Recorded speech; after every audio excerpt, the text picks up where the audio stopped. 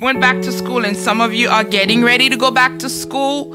So before we begin and teach anything, anybody want to share one thing that they... Go ahead, Skylie.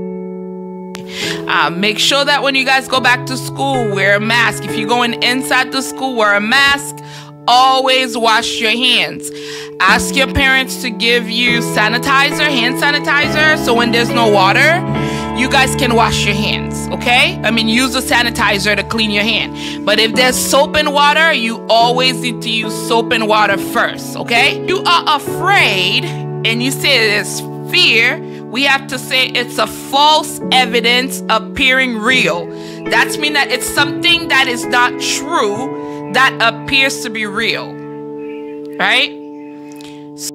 It's in the New Testament, and then when I find it, I'll tell you guys the page.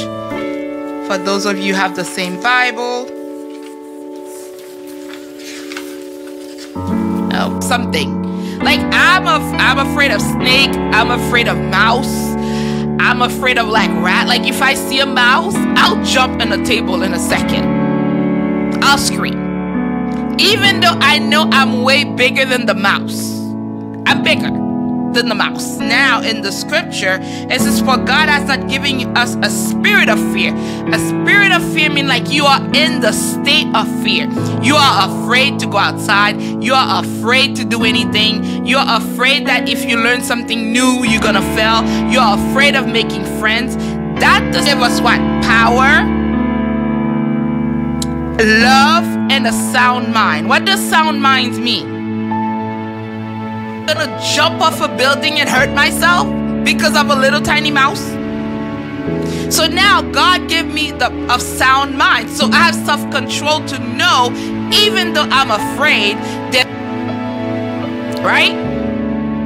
So self-control, you have power, you have love, and then you have self-control. Okay, say you're afraid of something and you're like, I don't want to try it because it's too scary. What are you gonna say?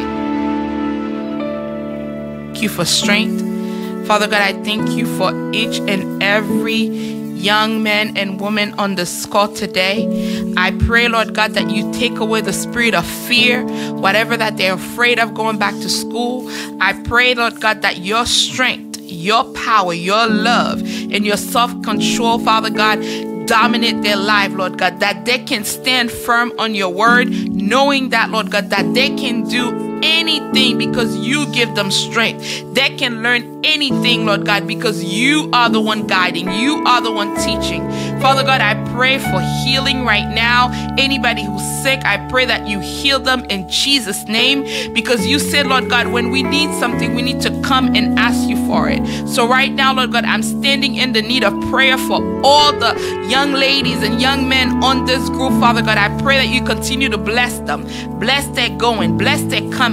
Teach them how to be kind, how to love, how to respect, Lord God, how to show you, Lord God, to their friends, Lord God, that they are your agent, Father God, when they go back to school, and people will see something different in their life, knowing that you take control of everything. Order their steps. I ask, Lord God, to protect any extended family, Lord God. Guide them under your wings. We pray in Jesus' name, and everybody say, amen.